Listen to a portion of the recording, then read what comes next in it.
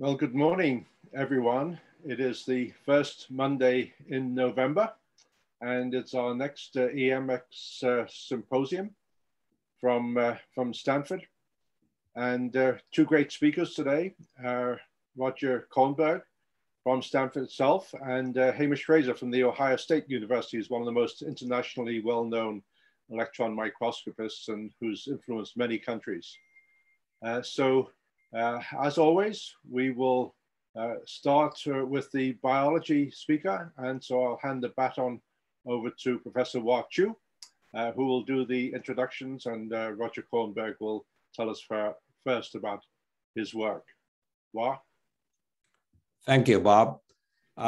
It's my great privilege today to introduce our speaker, Professor Roger Kornberg, the Mrs. George A. Windsor Professor of Medicine at the Stanford Medical School. Roger is a well-known biologist who have pioneered and detailed all the molecular events in transcriptions, which is a key process in life. His creative and innovative work in purifying tens of different proteins associated with this biological process has won him the Nobel Prize in Chemistry in 2006. And in reading his publication, it's really fascinating how he was able to design many clever experiments and to delineate this complex process. In his work, Roger also utilized the structural tool extensively, particularly X-ray crystallography and electron microscopy. He is one of the early adopters of the cryo-EM in resolving very large and complex structures of the transcription complex and associated proteins. And in the last few years, he has been turning his attention in studying even more complex system, namely the chromosome, by cryo-electron microscopy and tomography. It's my great pleasure to have you here, Roger, speaking to us from Shanghai, which is really late hours for you. We thank you very much. Please, Roger. Thank you. Thank you, and it is indeed my pleasure to have this opportunity to tell you about our work today. I will share screen and connect with the presentation. And I expect that you can now see the first slide, which is the title or the subject of the talk. Indeed, I will speak today about cryo-EM tomography of human chromosomes. And this is the work of, one second, make sure this can advance, of Maya Azubel. Her work was made possible by previous studies of Andrew Beal and Pierre-Jean Mattei on chromosome structure. Maya's work was recently published in Molecular Cell. The foundational studies of Andrew Beal and P.J. Mattei have not yet been published. We've investigated the problem of chromosome structure, and in particular, the structure of the mitotic chromosome, which, as you know, is the most condensed state of the chromosomal material, a state in which 1 meter of DNA is condensed some 10,000-fold in length in the mitotic chromosome. The structural study of mitotic chromosomes and of chromosomes in general has proved difficult. The problem has proved refractory to conventional methods. So X-ray diffraction of mitotic chromosomes has revealed no repeating or periodic order. And electron microscopy has been impossible due to the thickness of the mitotic chromosome, typically about a micron, certainly in the case of the human chromosomes that we've examined and which I'll speak about today. Therefore, we turned in the first instance to a chemical approach. We began by investigating the forces responsible for chromosome condensation. In this work of Andrew Beal and P.J. Mattei, we observed isolated mitotic chromosomes under various solution conditions and especially Andrew, developed computational procedures for a quantitation of the condensation behavior. Hey, Roger, your slide. Okay, good. In this work, individual mitotic chromosomes were adsorbed to specially coated glass slides and observed by light microscopy, all the while being perfused with solutions of various composition. Here you see an example of a human HeLa chromosome perfused with a dilute solution containing only 5 millimolar tris buffer and 2 millimolar potassium chloride. This resulted in a 10-fold increase in area on the glass slide, as you can see to the right of the more condensed chromosome on the left. Now, swelling of chromosomal material is not new. It's long been known that chromosomes swell and contract upon lowering and raising the ionic strength of the solution. But such observations have been made in the past on masses of chromosomes from mitotic cells in almost every case, and the observations have invariably been only qualitative. We wished to make precise measurements on individual chromosomes and obtain accurate quantitative information. In the example shown here, we measured the length to width ratio of many HeLa chromosomes, either unswollen in the presence of the naturally occurring polyamine spermidine, the vertical axis on the right, or swollen in the absence of spermidine, the horizontal axis. A plot of these ratios has a slope of 1, which is to say the length to width ratio is constant throughout swelling, which means swelling is isotropic. It occurs equally in all directions. In this example, the chromosomes were imaged with a fluorescent dye, which we later learned to avoid because we found that dyes themselves can cause condensation.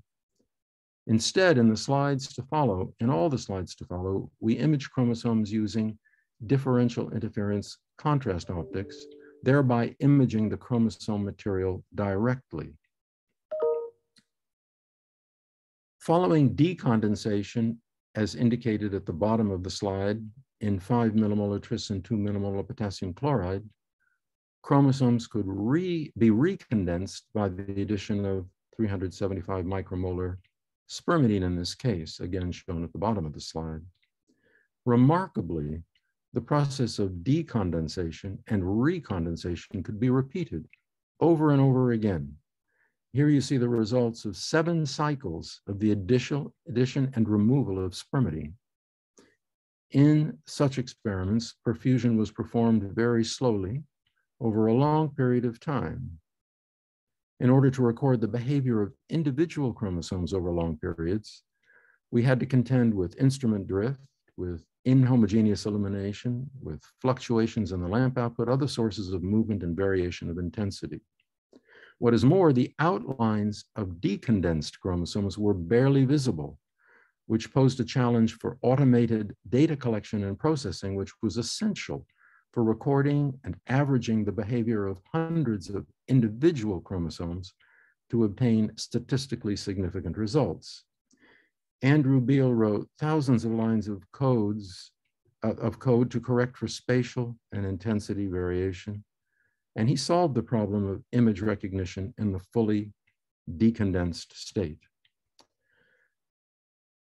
These automated procedures allowed Andrew and PJ to collect hundreds of thousands of images, followed by correction for spatial and intensity variation, particle picking, and accurate determination of areas of chromosomes in even the most decondensed states. Here you see plotted the degree of condensation as a function of spermidine concentration in the panel at the top for successive cycles of decondensation and recondensation. And you see the recondensation behavior is exactly the same every time. The plots are superimposable. The bottom of the slide, you see plotted the endpoints for fully condensed and fully decondensed states. You see that the degrees of condensation of fully condensed and fully decondensed states are virtually identical for every cycle. We conclude then that to the resolution of our analysis, chromosome condensation in this manner is reversible.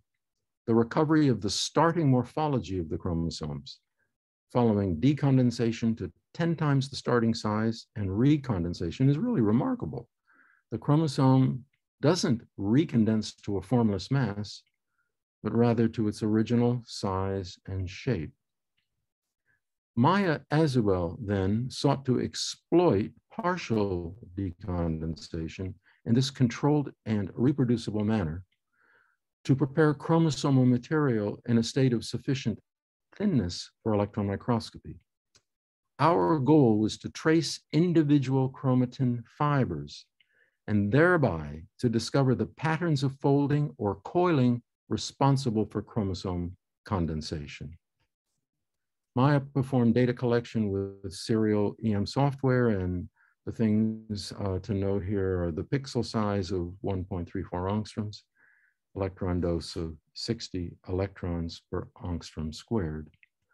Maya used IMAT for reconstruction of the tomogram, and she tried EMAN2 for automatic segmentation. But as I will explain, automatic segmentation didn't work. This slide shows two slices of the tomogram at the edge of a chromosome, the boundary of which is marked in red.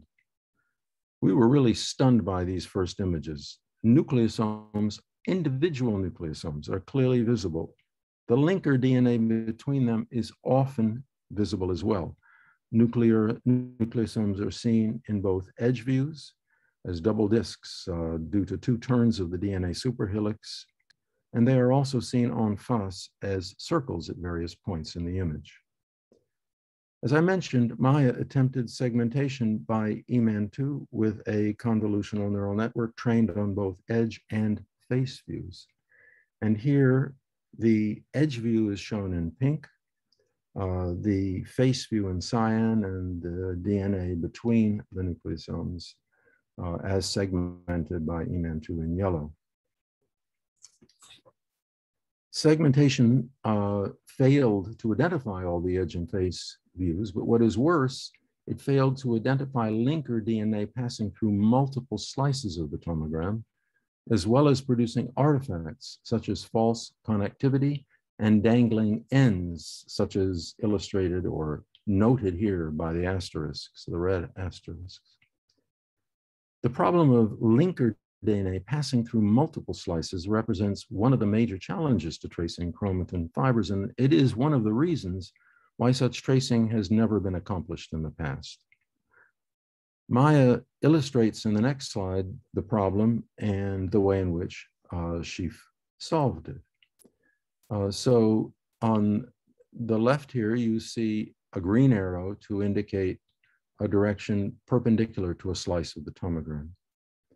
The red barbell symbolizes a nucleosome, or two nucleosomes with a linker between them lying in the plane of the slice. The green barbell, a pair of nucleosomes with a linker between them lying out of or crossing the plane. Then in an image of the slice in the direction indicated, shown on the right, the red linker is readily traced, but the green linker appears as a small dot, as I will show you in actual images. So Maya addressed the problem by a partial tilt, which is shown here. And when that was done, then the green dot became more apparent and could be clearly identified as DNA.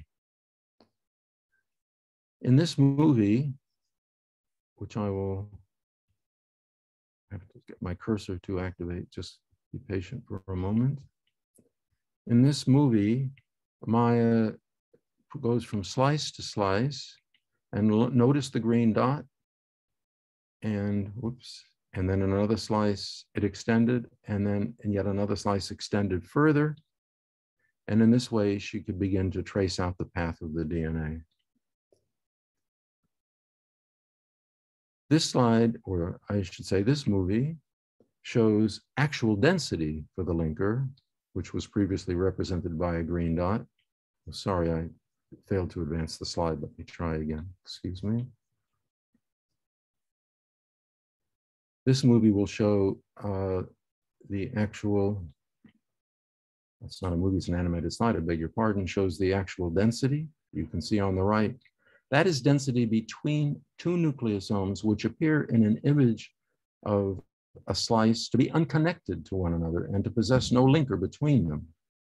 However, Maya could see, she showed that on passing from a stack of slices numbers 105 to 115 to the stack 110 to 120, density connecting the two nucleosomes became clear. Maya painstakingly traced an entire region of the tomogram in this way. Here's a movie to illustrate, or begin to illustrate her work. So the movie begins passing slice by slice down through the tomogram from top to bottom. Maya selects a region, inverts contrast, centers it, and zooms in. And then she docks manually nucleosomes in the slices through this region. That you will see in a moment. Here is the beginning of docking nucleosomes. She does this in sets of 20 slices, slabs as it were, through the region. She also traces the linkers as I have just described. She arrives at a 3D picture of all the fibers traversing one slab or one set of slices, one set of 20 slices. That way she obtains a 3D image of that slab, that set of 20 slices. And then she repeats the exercise, as you will see in the continuation of this movie, for additional sets of 20 slices. The movie will show some further examples of docking nucleosomes manually, tracing the linkers manually as well, obtaining complete connections of all the nucleosomes that were docked in the set of slices or in the slab. And at the end, Maya will arrive at a complete 3D structure of the entire region.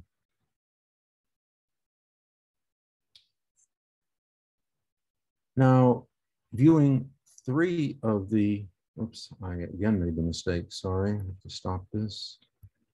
Viewing three of the fibers, just by way of example, in isolation from all of the rest for clarity, seen best in this slide, it is apparent there is no regular organization. Indeed, there could be no, Maya could discover no regular organization or particular pattern of any fiber.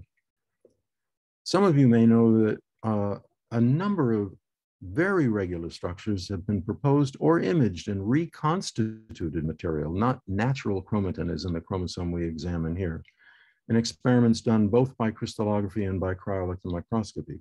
But none of those published structures could be discovered in the actual mitotic chromosomal material. Because of the plethora of these published structures, the question is often asked which properly represents the higher order structure of a chromatin fiber. And the answer is there is no higher order structure. There is no regular order of chromosomal material in chromosomes beyond the nucleosome. Now, one may ask whether there might have been a regular structure before partial decondensation, which was necessary to allow imaging. This next movie addresses the question. It does so by showing on the left, these are positions of nucleosomes which were identified by template matching, subtomal averaging, and mapping back to the tomogram. The red rectangle is the region that Maya manually traced. On the right, you see that superimposed on an image of the actual density of the region. The bright yellow regions are regions of particularly high density. And you'll see appear on the left now regions of the fibers that Maya traced. And on the right, those regions encircled, and they include regions of particularly high density. We continue here slabbing all going slice by slice all the way through. The point being that the regions that contain those fibers are of a density comparable to, so a density of about 20% comparable to the densities of the previously reported, the published so-called higher order fibers. It is evident that a reduction in density due to decondensation could not account for a loss of structure had it occurred. So, sorry, once again, let's see if I can get to the next slide. Here's another view of the region that Maya segmented in its entirety, without the linkers, just for clarity. This region contains a total of 520 nucleosomes, every one of which is connected through linker DNA to two neighbors, except those at the boundaries, of course. Each color represents a separate fiber traced through the entire tomogram, and there are 18 such fibers, which range in length from 10 to 51 nucleosomes. For ease of viewing, the linker DNA is not shown, but I would emphasize the average length of linker, Maya measured about 44 base pairs, is virtually identical to the length of linker determined by biochemical studies in a completely independent manner, again attesting to the validity of Maya's analysis and the fidelity to the native state. Maya is now undertaking the identification of specific DNA sequences within the tomograms in order to determine the 3D structures of actual, if particular, chromosomal regions at this level of detail, and of course to trace the fibers well beyond the limits of the tomogram shown here for any distance one may wish along the chromosome. I included a slide with Maya's name and her email address because she's best able to answer any questions that you may have, and she would be more than happy to do so. But in the remaining time, I would like to return to the work of Andrew Beal and P.J. Matai because it is so beautifully consistent with the conclusion from Maya's work. I'll only present a part of the further work by Andrew and P.J. It would take too long to present in full detail.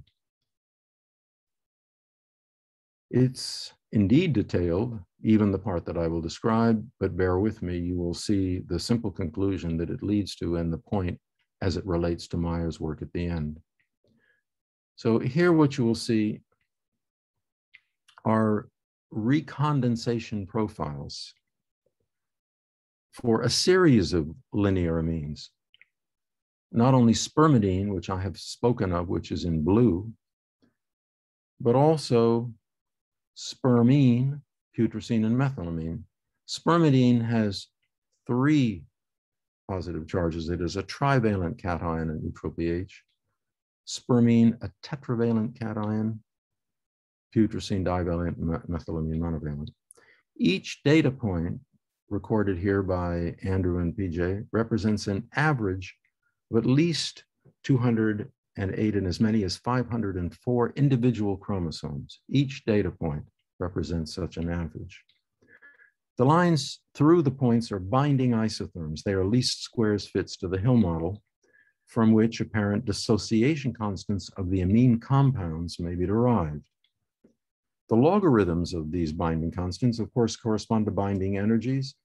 And you see here they are linearly dependent on the charge of the amines. Not at all surprising, with the exception of the monoamine, methylamine, which is also expected. A monoamine is not, one would not anticipate that it would bind to the chromosomal material because, of course, monovalent ions don't form ion pairs. They remain separated from one another in aqueous solution. Now let me explain why this analysis is so significant and how it relates to Maya's work. The connection that comes through the theory of condensation for an ionic hydrogel, which was developed to a significant extent by Paul Flory, the legendary polymer chemist from the Department of Chemistry at Stanford many years ago. The theory was experimentally tested by many physical chemists over a period now of 70 years, a very well-established theory. The previous work was, of course, done on relatively simple systems. Andrew performed the extraordinary feat of adapting the theory to the condensation of chromatin. The basic idea is very simple. Swelling is driven by osmotic pressure, indicated at the top, which draws water into the gel, continues to do so until the pressure falls to zero. The osmotic pressure is due to three parts: the tendency of the material naturally just to dissolve in the aqueous solution. The chromosomal material will swell for that reason. That's the mixing term at the top. To the attraction of ions from the solution to neutralize the charge on the hydrogel, which I've already mentioned, that's the ionic term. And finally, elasticity of the gel provides an opposing force, which balances the other two components at equilibrium. At equilibrium, when of course the osmotic pressure is zero and the system ceases to change. Now, there are closed form theoretical expressions for each of these contributions to the osmotic pressure: the mixing term, the elasticity, and the ionic component, the last of which is the most complicated, with an additional 9 terms beyond those listed at the bottom of the slide. The experimental data were fit to these equations by a Monte Carlo guided random walk over the parameter space of the model, and the simplest way of representing the results, shown here, displays what is a truly remarkable agreement of theory with experiment. And on this basis, we conclude that mitotic chromosomal material is a classical ionic hydrogel. And finally, I'll summarize in the manner that is listed here. We know from classical cytological observations, really reaching back almost 100 years, that a chromosome consists of a linear configuration of loops of chromosomal material. What we learn from these experiments, the condensed state is due to collapse of a chromatin hydrogel, which is documented fully in the further work of Beal and Matai that I won't take time now to describe. The important point for the moment, the trajectories of the chromatin fibers are, in result of collapse of a chromatin hydrogel, essentially random, which indeed coincides well with the results of the cryo-electron microscope analysis performed by Maya Azubel. And with that, I'll conclude and be happy to answer any questions. Thank you very much, Roger, for this really exciting talk. For people who like to ask questions, could you write it down in the Q&A? I see a number in the chat. Can you help me to, maybe I can try to read them out, or you could help me one?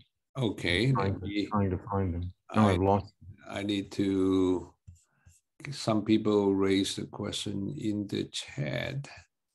Let me see, I need to find the chat.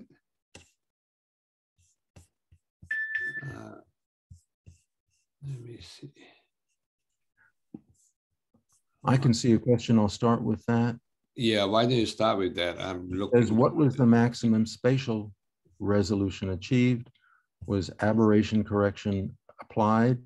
And if not, why? So what I can tell you is in the first instance, the nominal resolution from the observation, of course, is nucleosome level resolution. It clearly goes beyond to that of the DNA, and without being precise or quantitative, Maya has continued to pursue that question by subtomo averaging and has quite remarkable findings, which she will eventually report.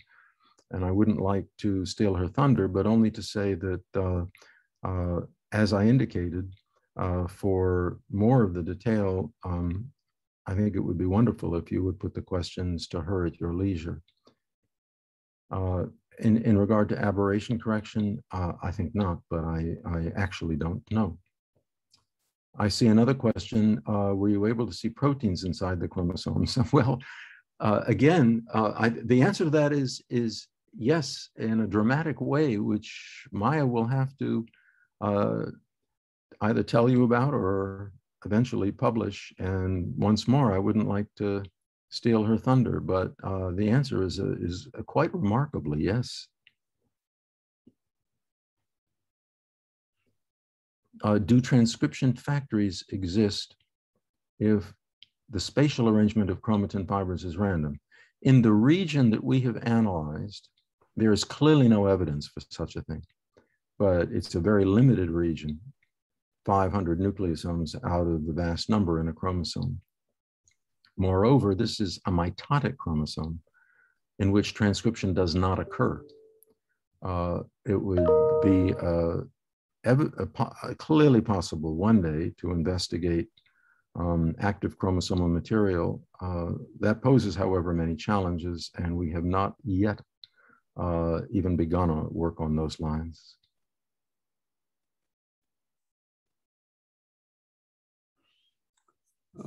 Okay, Roger, can I ask a questions in the arrangements of the fiber in the chromosomes?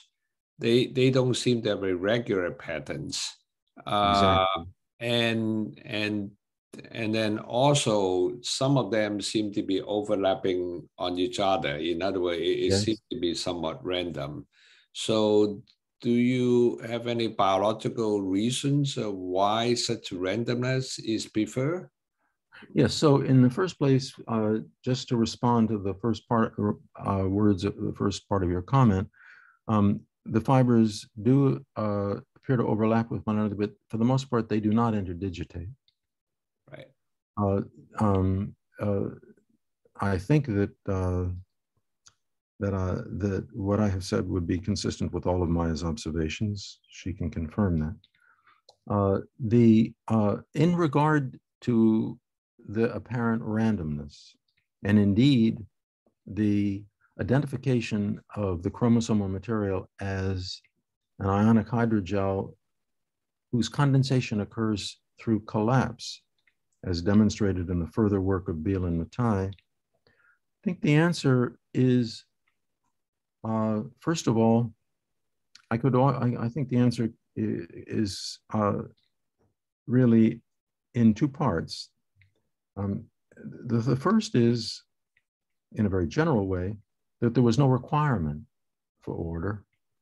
That what nature really needs is simple condensation of the chromosomal material and collapse of a hydrogel, a well-known phenomenon, clearly suits the bill. All that is needed. But beyond that, if you consider seriously what would be the challenge of regular order, the problem that it would create, is it is several levels. I've often thought that the paradox of chromosome structure is what we know to be the underlying heterogeneity of the material. Along the length of a chromatin fiber, there are, of course, many different substructures due to the varying protein composition of the material, regions that are constitutively condensed or not, and what have you. Nevertheless, as anyone knows from having seen a chromosome spread or an image of a karyotype, the chromosomes look at one level more or less uniform. They're all cylindrical. They're all about the same diameter of cylinder. So in some way, macroscopic order is superimposed on microscopic disorder. That's a challenge for structural analysis, indeed for understanding, that almost defies description. The solution to the problem is, I think, what we found. It is sufficient for the chromosome to condense through collapse of a hydrogel against a central axis. I haven't shown the part of the work that Beal and Matai did to demonstrate the existence, the clear existence of that central axis, a fiber running down the center, proteinaceous fiber, whose existence actually been anticipated by studies done long ago, but demonstrated in the native state for the first time by Beal and Matai. So the answer to your question was that at one level, order was not required, and at another level, it really would have been inconsistent with the underlying structural problem. Fascinating. I mean, one thing struck me is about you being able to relate the chemistry back to the phenomenon in the cell. Do you think this kind of gel hypothesis may be applicable in other area in the nucleus or in the cytoplasm in general? So there are, and I know you're aware of examples of different kinds of hydrogels that perform important functions. So the nuclear pore uses that structure, employs that structural principle for the extraordinary counterintuitive sieving effect of the pore for large and small particles. The nuclear transport granule for moving RNA from the cell body to the end of an axon employs a similar pattern of organization. Contrary to what many people believe, and what you will see in the recent literature, that has an underlying structural basis.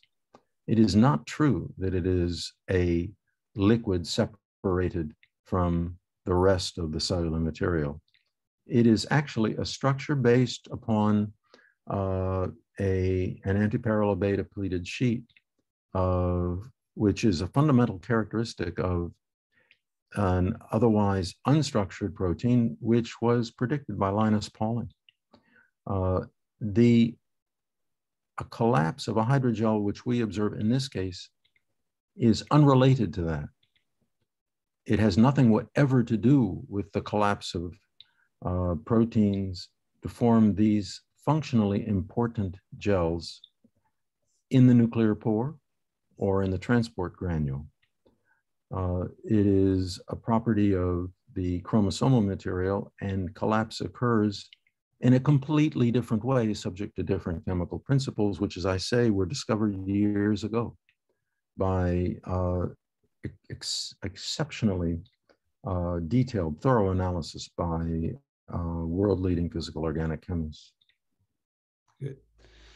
Okay, thank you. There are a few questions in the Q&A. One of the questions asked is, if chromatin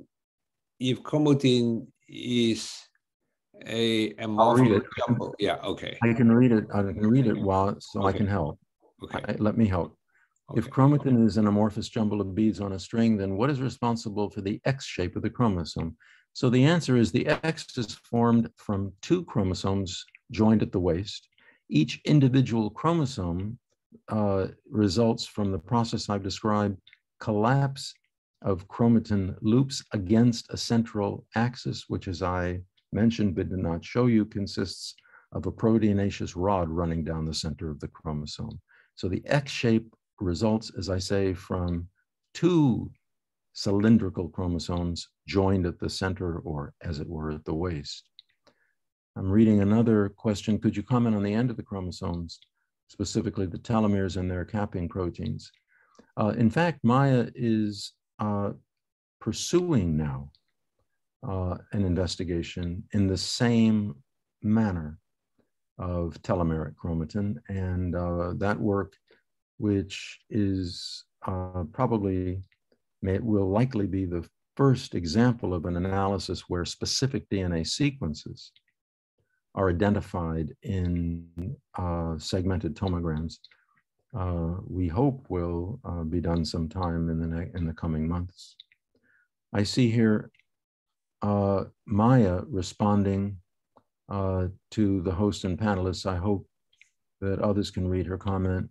The length of consecutive linkers is not constant, so regular folding is geometrically impossible. What Maya means by that is that all of the published regular structures require a uniform length of linker. They require linkers identical in length from one nucleosome to the next, or else regular folding as observed in those reconstituted chromosomal materials could not be formed, would not be observed. And I failed to mention that when Maya determined the average length of linker, which she did by measuring many individual ones in the segmented tomogram, of course, they vary widely in length, and there are no short runs of consistent lengths of linkers, which is the point of her comment. I think she was responding to a question, did you observe any regular pattern of the length of linkers? And so I have read out her response. Okay, good. There are also questions from a Q&A box. And one of the questions raised by W. Myrna is there any hope to obtain more points on the Gibbs energy curve? Say that again, please. What? Any point? Is there any hope to obtain more data points on the Gibbs energy curve? You know, the analysis that we have done was limited only to the individual measurements that I've described for the purpose that I reported. And it would be interesting to do, there is another condition which partially addresses that question. Though the work has not yet been published, I imagine that Andrew and Pierre-Jean would not mind my mentioning it. It's a truly remarkable finding. So Andrew, armed now with a theory that makes accurate predictions of the state of the chromosomal material, could investigate in silico what would be the consequence of further variation of the ionic strength. And what he noticed was if the ionic strength is lowered still further, of course, the chromosomal material continues to expand until the point is reached where on further lowering, it begins to contract. An astonishing prediction. Lowering the ionic strength beyond some point results in a reversal of swelling, and the material, the chromatin hydrogel, collapses completely on itself. Andrew and Pierre-Jean then confirmed experimentally, obtaining experimental data as good a fit to the theory, making such a prediction as the fits that I've shown you in the limited data that I presented. That represents then an answer to the question of, as it were, a free energy measurement under altogether different and really surprising conditions. Andrew explains that the reason for that behavior is in the absence of any ions, the protons dissociated from the dissociable acidic groups of the chromosomal material then come into play and are ultimately responsible for condensation. An absolutely remarkable finding. Right. Okay, there are still many questions. Let me just raise just one last question, and then maybe Roger can answer the rest through email. The last question I'd like to raise from one of the audience is, can you comment on the end of chromosomes, especially the telomeres and the captain proteins there? So allow me to repeat that this is the first question I think Maya plans to investigate by means of the identification through an approach I haven't mentioned of specific DNA sequences within the tomogram. I think that it's an attractive target for the initial study that will localize specific sequences, obviously because the telomeric sequences are highly repeated. But that has not yet been done. Okay, good. All right. Thank you very much, And Roger, for this. Please allow me to repeat. Maya would be more than happy to answer questions.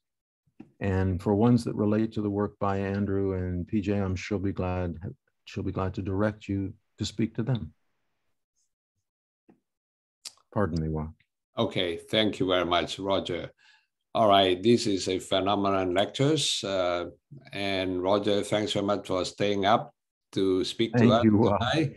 And there are some more questions in the Q&A. If you can kindly respond to them, just type your answers. That would be nice. The audience will appreciate very much to that. I hope Maya can see them. Okay. And, all right, maybe, yeah. Okay, maybe, to do so. Yeah, Maya, would you please to do so? And again, thanks so much, and have a good evening, Roger. Thank you, thank you all. Right. Bye. Bye. Thank you again, Roger, for wonderful talk, very carefully explained, even to us non-biological people. Very much appreciated. We'll move on now to the physical sciences talk. As I mentioned, Professor Hamish Fraser, very well known in many countries for doing fantastic work using the new microscopes to solve metallurgical problems and to design new alloys. And Jen Dion has kindly agreed to be his host for today's lecture. Jen, please. Cool. Thanks, Bob. And thanks so much, Hamish, for agreeing to speak at the, I think, EMX symposium. I'm very excited to introduce, as Bob mentioned, one of the eminent microscopists in the world. For those of you who don't know, Hamish, Professor Fraser graduated from the University of Birmingham with both his bachelor's and his PhD degrees.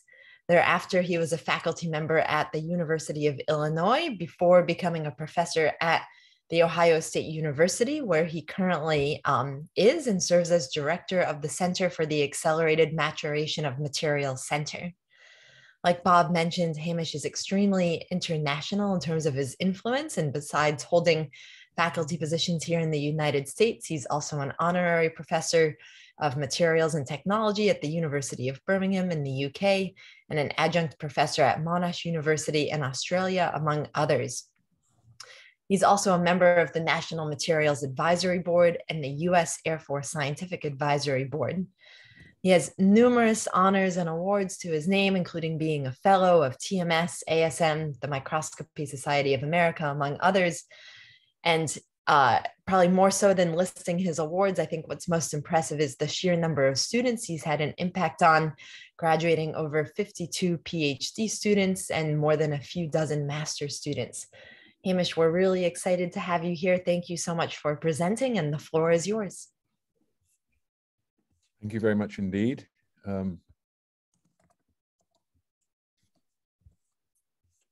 Okay, so let me first thank Bob and his colleagues for inviting me. It's always a pleasure to have something to do with Stanford University. It'd be good to get to the Rose Bowl, have OSU and Stanford play, but I don't know if we're going to do that this year. We'll just have to wait and see. Let me share my screen because I'll get going now with the talk. Which is decided to, here we go. And okay. Okay, so I'm going to talk about this title actually was chosen by Bob, Applications of Aberration-Corrected TEM for Alloy Design. I'm a physical metallurgist by training from Birmingham. And so it's kind of nice, having done a lot of microscopy on different topics through the years, to come back to applying really, not myself, of course, my students and postdocs, applying superb, sophisticated aberration-corrected TEM, STEM type work, and relate that to alloy design. And I would like to get that across today if I can.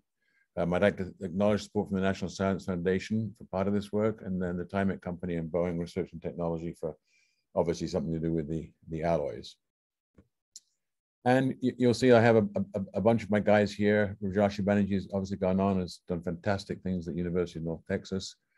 But we couple well with the Yunxi Wang's group because I really believe in this business of doing experimental and computational material science and coupling these two together to develop much better understandings of what we can do and therefore lead to predictions and predictive capabilities at the end of the day. So let's just jump in here. So I'm going to talk about why do we need new alloys. I'm going to give an example. So this is new alloys, titanium alloys for structural applications. And that's because when you think about making a new alloy, you've got to couple it to the alloy design with some processing so you can actually propose a manufacturing pathway to use the alloy. The need is application of aberration-corrected microscopy to identify structural instabilities in beta titanium, and I'll show you what we've done there. And the reason we do that is because these instabilities influence microstructure during heat treatments, and microstructure, of course, ends up dictating what sort of properties we have. And then I'll end with the little section on our alloy development. We've worked with Boeing and Timedon. So we're trying to understand the factors affecting alpha nucleation in these alloys, and hence the control of microstructure, and as I said, therefore the control of properties. Okay, so the question is, do we need new alloys? And I'm going to show you an example where the landing gear here on this A380 was put through a severe test by this landing. So this is just a nice movie to get everybody in the mood. Severe crosswinds here, that's the problem. The pilot's approaching the runway. You can see he's trying to line up the aircraft using the rudder extensively. And at the last moment, he tries to put it straight. You'll see it come down and whoops.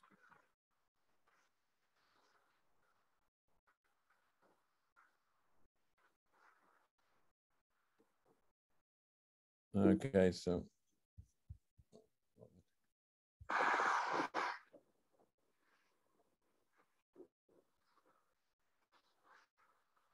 So the max takeoff weight is 575 tons, and you can imagine that dancing around, that weight dancing around on these landing gear. And so I put these pictures in here just in case the movie didn't work. But you can see that the landing gear really took a punishing toll there. And all the yellow parts here in the A380 landing gear are titanium parts. So you can see the titanium took a lot of the brunt of that forced landing. So do we need new alloys? Absolutely, yes, we do. Okay, so here's an example based on cash that you can save with these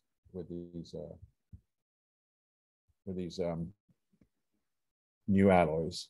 So this alloy development should always take the relevant processing method into account. And here we're going to talk about additive manufacturing, because that's what the company, in this case, Boeing's talking about.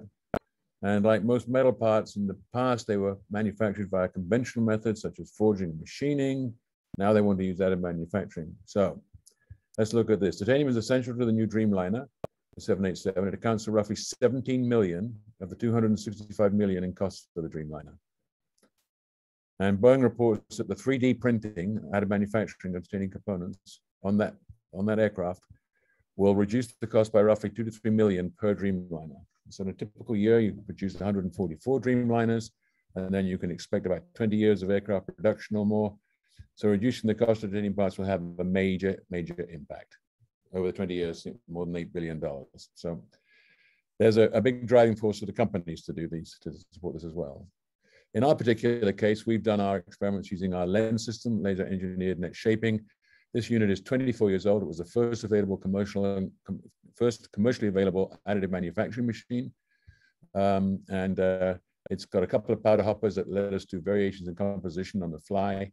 But the main thing is that you focus the powders and the laser beam to a point where you melt the powders onto the substrate, and you build this up by repeatedly going backwards and forwards here. And the nice thing about this, the process involves a fair degree of undercooling of the molten powders from the rapid heat extraction. And that's very important when we think about nucleation when it goes solid. Okay, so what is the problem then of using titanium alloys? The problem is we get very coarse columnar grains in the build direction.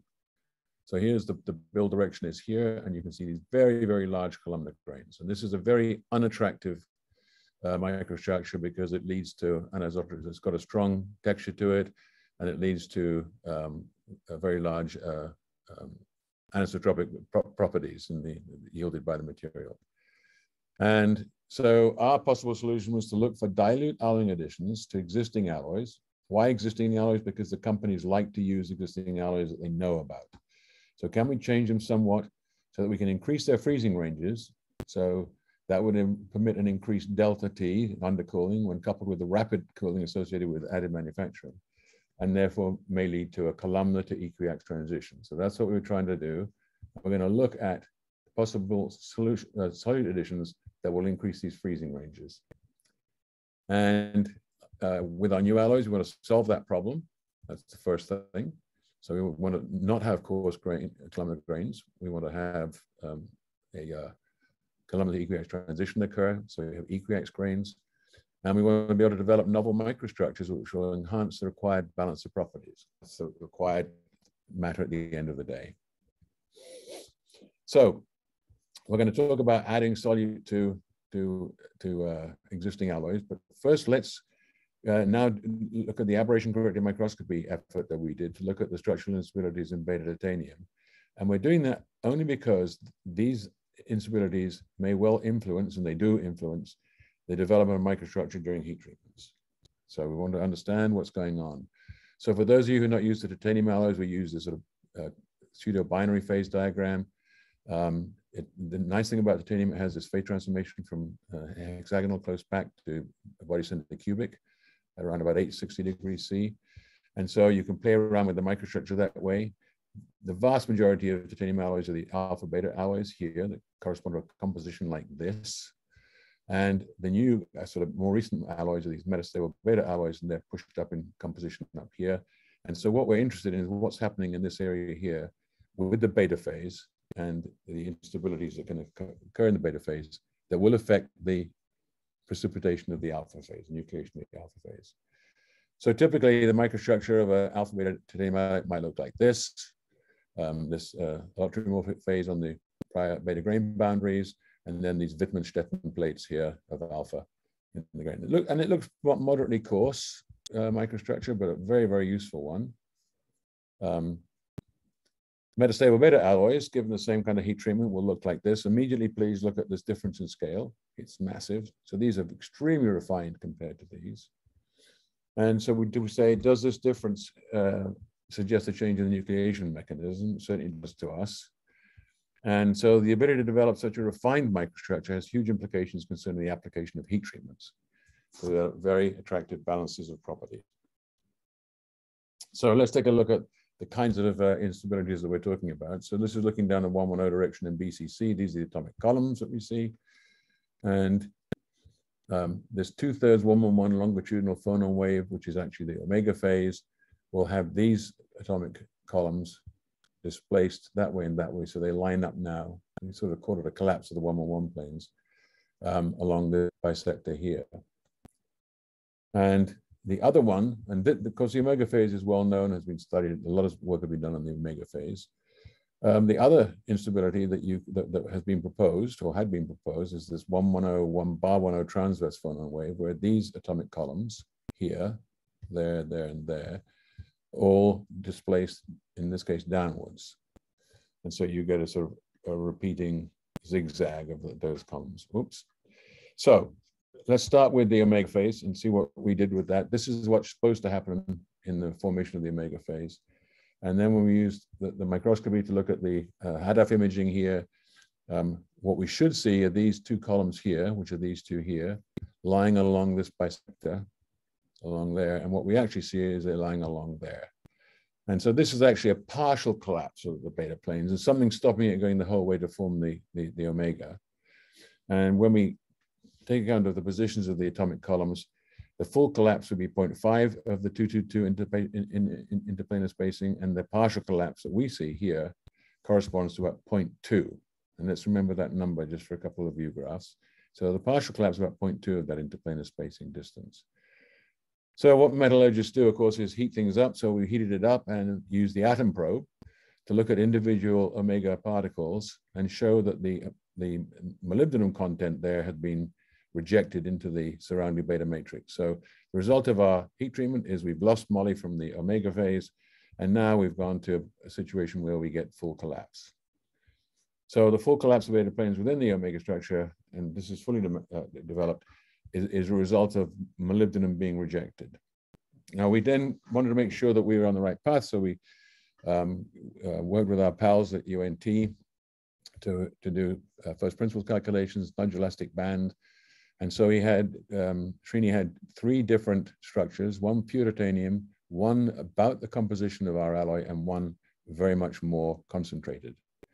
And if you look at the pure titanium, this is a plot of the change in the difference in energy between the beta phase and the omega phase as a function of the displacement. So 0.5 is fully formed omega.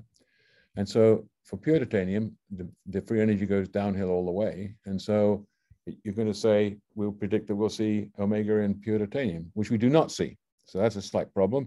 But of course, we don't see it because in pure titanium, alpha prime martensite forms first, and that frustrates the omega phase. Okay. Take the very concentrated one that goes uphill in energy all the way, so you're never going to see omega in those alloys, and you don't. So that agrees with that. And then the calculation for our alloy composition roughly goes like this, comes down to a minimum about here, and then slowly climbs back up. So that would be the minimum case here, and you see that corresponds to about 0.2 of this displacement. So our results, our experimental results, are fitting very well with the computational results, and that makes us feel pretty good. So we will say the shift of titanium atoms is restricted due to the presence of the molybdenum atoms in the structure, and we have a new insight that this omega phase, which has always been called a displacive reaction, actually can be mixed mode, both displacive and diffusional. So that's right. So that's interesting. So how about the 1-bar-1-0-1-1-0 phonon, soft phonon? That have been proposed and never been seen, and that's what we're expecting to see in the transverse phonon. So in this particular case, we use this particular alloy, and we quench the sample from above the beta transverse, and this is what we see. And I'm going to put a line in here so you can see, hopefully, that this atomic column is slightly to the left of the line. That goes through more or less the center. That's to the left of the line, goes through the center. That's to the left of the line, that goes through the center, and that's to the left of the line. So this is actually a piece of this material affected by that phonon. And because this is an orthorhombic displacement, we call this O prime, the O prime phase. Just to make sure that you can see that I've done this in higher mag here, put this line through the center of the columns, and this column is to the left, that's in the center, that's to the left, and this goes there, that's to the left, and these two are in the center. So you can see we've got this sort of zigzag formation that we expected. And so this is actually the O prime phase. And we have no evidence that the O prime influences the nucleation of the alpha phase. Kind of interesting. However, Yufeng, while he was doing this work, Yufeng Zhang, noticed that if you look carefully in these high resolution images, excuse me, you'll see there's something that's occurring here. And when we magnify that, you'll see it looks like this. It looks like we have a row of columns that are not so bright, and then 2 rows of columns that are bright. And in this Haddaf image, we know that the roughly speaking, the intensity is proportional to close to the square of the average atomic number. And so there seems to be some ordering of elements here, which once you realize that, you go back and look at the diffraction pattern. And this is just with the contrast inverted here of these micro diffraction patterns. You can see there's something that's telling you what ordering. You use a few different zone axes and come down to determine that we're looking at an ordered face-centered cubic orthorhombic phase here. And that hasn't been seen before, so we call that the O double prime phase. And we have evidence that that does actually influence the nucleation of the alpha phase. So we did then some microstructures that would try and make use of this business of these instabilities, particularly starting with the omega phase. And so what we do is this heat treatment. This is temperature versus time. And so we heat the alloy above the beta transist, we hold it for a short while, and then we quench it. And the quenching to room temperature produces athermal omega here. So our samples now contain omega. And then we heat treat them, we raise the temperature up to 600 degrees centigrade, and either fairly rapidly or slowly, this is the 5 degrees C per minute would be slow, and we'll see that there's a difference in behavior, but let's see what we get. So if I were to do this at 5 degrees C per minute, so I'm heating the sample up from here, my omega, my 8 lemon omega transforms into isothermal-like omega particles. That's what these blobs are here. That's if I quench to room temperature, I'll see this.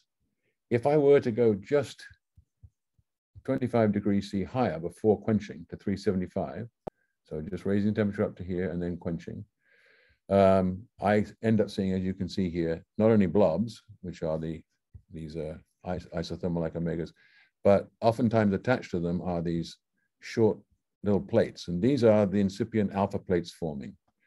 And we end up with a super refined dispersion of alpha coexisting with the isothermal omega particles. So we say that this alpha distribution is directly influenced by the presence of the omega particles. And when we use our fancy electron microscope to take a look at this, again in HADAF here, this is the raw image. You can see here's the omega particle, here, the beta phase, and here's the incipient alpha. And these two are connected. I can show you if you use filtering, just to FFT filtering, just to clean up the image, you can see a very nice interface between the omega and the alpha. And we believe that's gives us evidence that the alpha is nucleating on the omega. Why would it do that? Well, then we look at transformation. The first is we look at the local compositional homogeneity around these particles. We use the atom probe to do that, and we can measure these compositional changes that occur between the beta and the omega.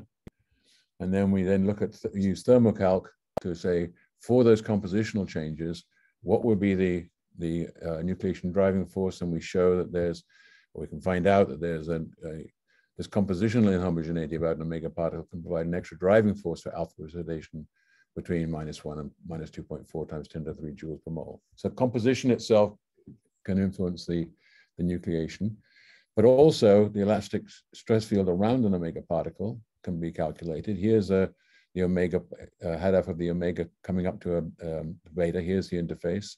And as we can see, we have, as we head towards the interface, where we obviously got diffusional changes occurring, we end up with partial collapses here of the structure. So when that's taken into account, so we call that a structurally diffuse interface, we end up showing from these calculations, which is using phase 2 modeling and Khachaturian's microelasticity model, that the stress field around omega particle can provide an extra driving force for alpha precipitation of about -1.88 times 10 to the 3 joules per mole.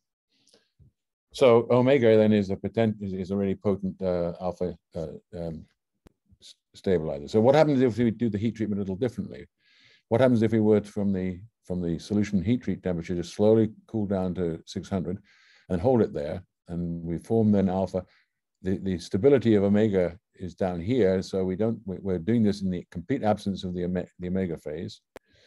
We could do the same thing by quenching to room temperature. We'd have 8 thermal omega, but then if we heat up rather rapidly here, we don't give the omega enough time to form the alpha nuclei, and then we form the alpha up here, and we end up with a refined alpha microstructure, is what we call it. And if we take these two-dimensional images here, and we determine the areal number density of particles, we end up with about 2 precipitates per micron squared here. And in previous research, we've determined that the nucleation of alpha in this case involves a pseudospinodal mechanism with no influence of the omega phase. So that's yielding a fairly refined distribution. We call it about 2.2 precipitates per micron squared for the areal number density, the two-dimensional section. Repeat this experiment, but again, slowly, as we did, we get that super refined microstructure that we saw. And if we do the same analysis of the microstructure, we end up with an areal number density of about 40 precipitates per micron squared. And here we say the nucleation is directly influenced by the presence of the omega phase. And that's because of the composition and the structure of the omega phase. So we have these two different levels of refinement here. And let's remember those when we go through our alloy development here. So our alloy development, we wanted to first of all, we're going to want to look for these increased freezing ranges in order to choose which solute atoms we're going to add. And so we're going to use computational thermodynamics to predict the increases in freezing range of the alloys. And if we were to take Ti64, the most commonly used alloy, which of course Boeing loves to use, and we'd add nickel, we'd see the freezing range will increase. So we'll predict that we may well get a kilometer EQS transition there. When we couple that with the rapid cooling involved in the additive manufacturing process. Iron increases the freezing range as well, perhaps to a slightly less extent, but we'd predict there would be a kilometer equinox transition if we were to add some iron. We can take an advantage using CompuTherm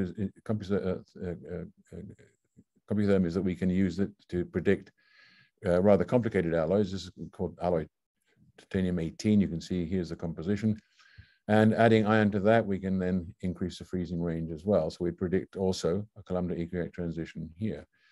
All right, we have to have one more. We're going to say we don't predict one, and that would be if we add molybdenum to Ti64. And you see, we hardly get any kind of increase in freezing range. So we'd say we're going to probably predict coarse columnar microstructures and no CET. So here's a backscatter image of the microstructure of the alloy Ti64. Here's Ti64 with 3.58% nickel. And the build directions in this direction, so you can see that we form very nice array of equiaxed grains there. So that prediction worked. It also works with iron. If we add iron to Ti18, a more complicated alloy, again we see a nice equiaxed array of grains. This is now titanium with 9% moly. We've gone up to 9%, and we still haven't got to a transition. It's still very coarse microstructure, and that fits in with what we would have predicted, that we would not see a transition in this case. So if we compare the as deposited microstructures, this is Ti64 3 nickel as deposited in the additive manufacturing. And what you see here are these alpha plates, the remnant beta in the background here, but these white guys are Ti2 nickel, an intermetallic phase. And we don't like to see intermetallic phases in these materials because they act as stress concentrators and embrittling phases, particularly at grain boundary. So we don't like that. The Ti64 with 3 iron as deposited has quite a different appearance. There's no, and we've looked right down as far as the TEM level here, there's no indication we have any intermetallic formation here at all. And we're forming what we in metallurgists call a rather attractive microstructure here, alpha plates in the remnant beta.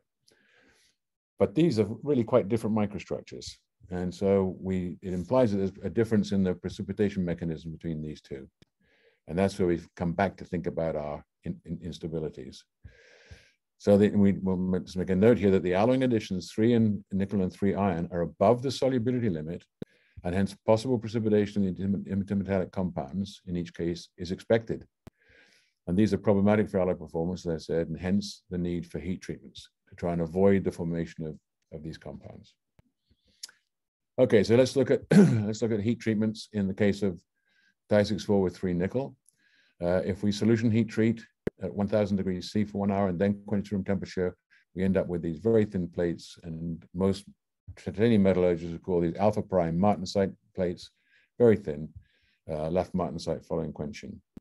We've used our fancy microscope to take a look at the using XEDS in the STEM microscope to image these plates. And this is a nickel map, and this is a vanadium map. Vanadium says nothing much is happening during the quench. Nickel has a quite different point of view. It says that, as you can see, nickel has been ejected from these plates, and it's concentrated here along the boundaries with the remnant beta phase. And so during the quench, this as the martensite is formed, the nickel is then diffused out. So it's quite remarkable that one would see that. Nickel is a very rapid diffusion of titanium. It adopts an interstitial mechanism, but still that's quite a remarkable result. But again, we wouldn't see this unless we had this beautiful microscope and the very large angle of collection for XEDX, which of course Nestor will tell me that his detector is now twice or more than twice the angle. So we're waiting to get one of those detectors at some point. But still, this result is is very interesting. So these samples that have been solution heat treated and quenched can now be heat treated. We've done a 450 degrees C heat treatment and a 550. The 450 looks like this. So these are just sort of secondary, primary and secondary alpha formation. No evidence of intermetallic formation. But if we do it at 550, that heat treatment, then you can see all these little white blobs are the intermetallic phase, Ti2 and I. And so that would say that pretty hard stop to the use of this at this temperature. And it would be interesting to see how long it would take at this temperature for the metallic to form. And it consists of basket weave morphology here with coarser primary alpha plates and finer secondary alpha. And in this case, no in the metallic, in this case, absolutely in the metallic formation. Okay, so let's take a look at the 3-iron alloy. And so this is a backscattered image of the microstructure of the alloy, following the 1000 degrees C for 1 hour, followed by water quenching to room temperature. And I think you can see, all we just see here are grains of beta. So quenching from above the beta transistors result in retained beta. And when Ti64 is alloyed with 3% iron, as it is here, it has now become a metastable beta titanium alloy rather than alpha beta alloy. And consequently, you look at the diffraction pattern, you're going to see all these instabilities. Here's the omega phase, the O prime phase indicated here in these patterns. And so, and the exciting thing for us as metallurgists is we can now exploit the very different response to heat treatment that a metastable beta alloy will exhibit compared with an alpha beta alloy. And all that we've done is taken this alpha beta alloy, Ti64, and changed its whole character to being a metastable beta one by adding 3% iron. And that was a very, very interesting result. And consequently, if we do this solution heat treat quench and then anneal at 500 degrees C for an hour, we get this beautiful microstructure here consisting of alpha plates in beta matrix, and a very refined. In fact, probably a too refined. It's too refined. If we do it at 700 degrees C, that's heat treatment. So that solution heat treat above the beta transistors, quench room temperature, and back up to 700 directly. Then you see we end up with a more refined, a much coarser microstructure than the one at 500. And you can see that by, first of all, there's some very significant difference in magnification, which makes us even coarser than one thinks. And also in either of these, we do not see any indication that you're going to form this precipitation, this intermetallic compound TIFE. And that's good news too, in terms of eventually making use of this as a real alloy. Well, we recall this result we had a little earlier. This was the 2 LAS per micron squared, the pseudospinodal mechanism. We take a look at this 700 degrees C sample, and guess what? We get about 2 LAS per micron squared as the areal density here. So we say, perhaps this is now formed the alpha via this pseudospinodal mechanism.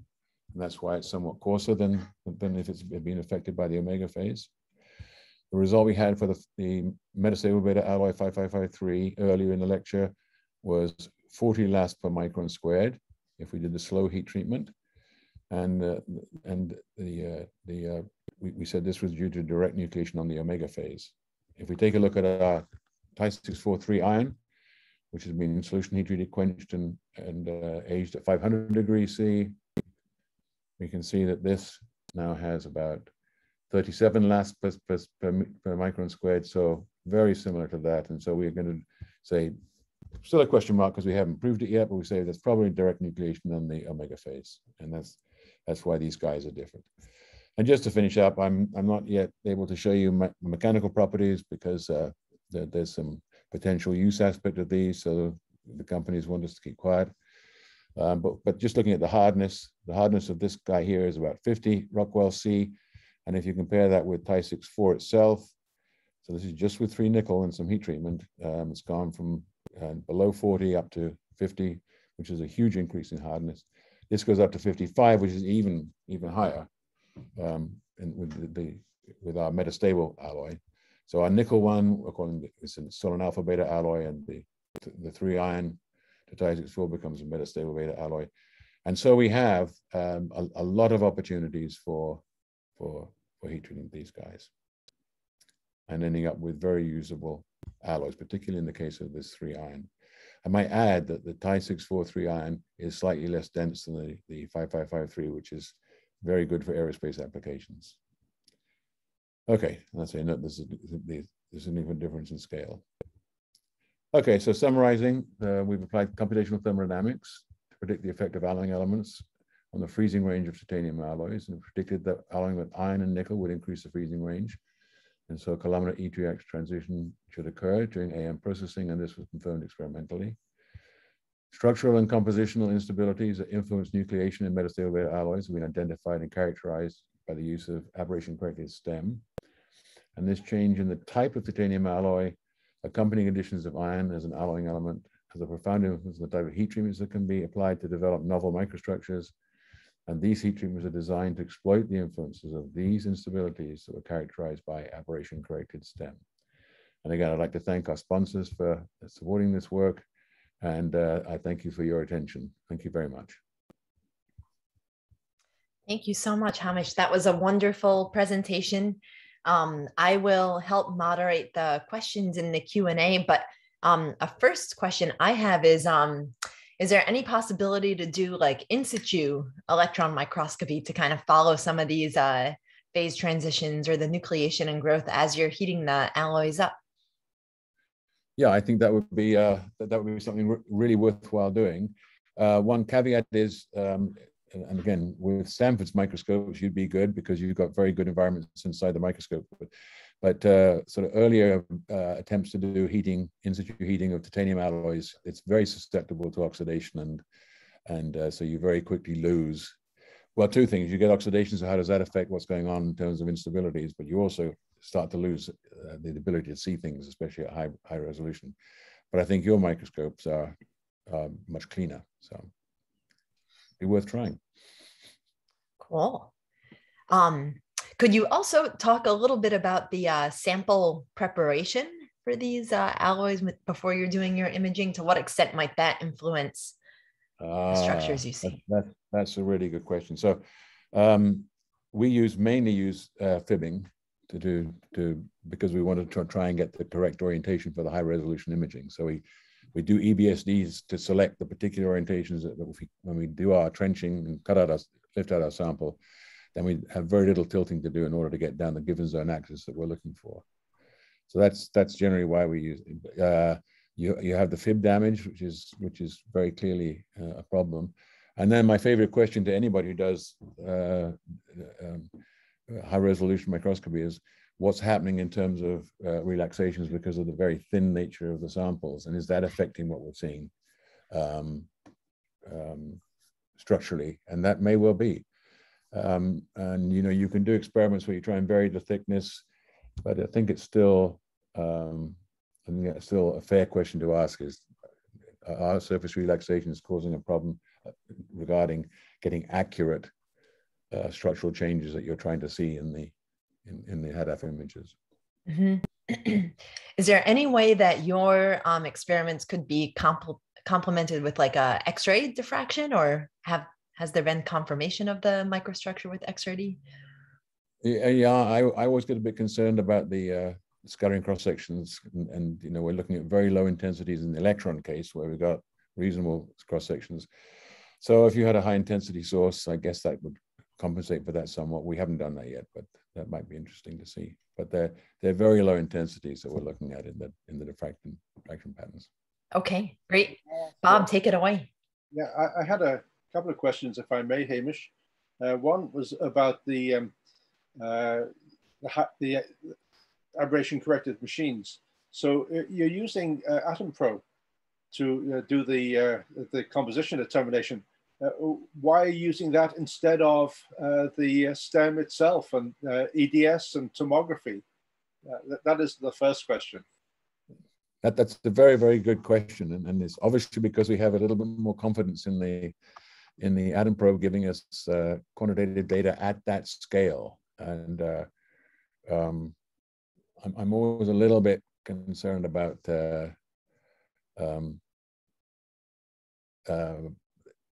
if we have a little particle inside a matrix, in order to get accurate information, we've got to reduce that thickness, so we have just the particle itself that the electron beam is examining.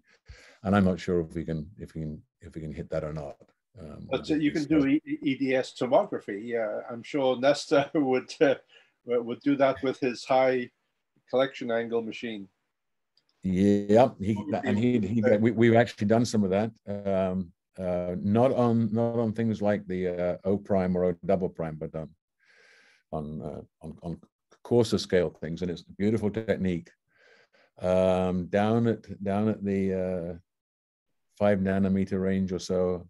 I'm very interested to see. I'll send him some samples if he wants. So the other question I had was a broader one, and you talked about using aberration-corrected TEM for titanium alloys. Now, what are the possibilities for steels? Because that's a rather important metallurgical material with very fine scale microstructures, and it seemed like aberration-corrected TEM could have a big role in that field. What's your opinion? I agree completely, and there's this nice ferritic phase in the steels which should have all sorts of instabilities and want you to be able to manipulate that. So I would definitely encourage a very renowned steel metallurgist called Bob Sinclair to perhaps have a look at that. Not steels, I'm more a nitinol person. It seems to me the scope is just almost infinite. Yes, yeah, I agree. Yeah, and it's for us, it's been a fantastic last few years with these aberration-corrected microscopes. So I have to thank Harold Rosa and Max Heider and Knut Orban for sort of pushing the aberration-corrected business for so many years. It's yielded a wonderful set of tools for us. Thanks so much, Hamish. And it looks like Nestor is inviting you to come use the XPad. So before you get one, it looks like there's an open invitation to ANL. Accepted. All right. Well, we're at the top of the hour. So Bob, I'll hand it back to you. Thanks, Jen. And thank you, Hamish. So at this time, we will just close the formal session and we'll carry on chatting. I think that Roger is in Shanghai and had another appointment, but Hamish will stay online and we'll stop the recording shortly. However, I would like to thank Roger and Hamish for brilliant talks, quite different as you can see, but using TEM in wonderful ways. Just to announce that next month's meeting will be the first Monday in December, and we have Yifan Cheng from the University of California, San Francisco, and Patricia Koyman from University of Cape Town. So we're going below the equator for the first time, I think, in our series. And that will not be the last. So I'd like to then close the formal session, thanking our speakers again, thanking Ziwen, Raphael for all the background work, and War and Jen for the hosting. Rod, do you have anything you'd like to add? No, thank you. I wonder if we can have Maya Asubel to join us as panelists to answer questions on behalf of Roger. Siwen or Ravel, can you? Yeah, I invited her to join, and we can have that discussion here. Okay, good. Thank you. Well, yeah, I've sent her the invitation, yeah. Okay, so let's discontinue the formal recording, and it will be available online in a few days on our website. And then we'll carry on chit-chatting for anyone who'd like to stay. Thank you. Okay, super.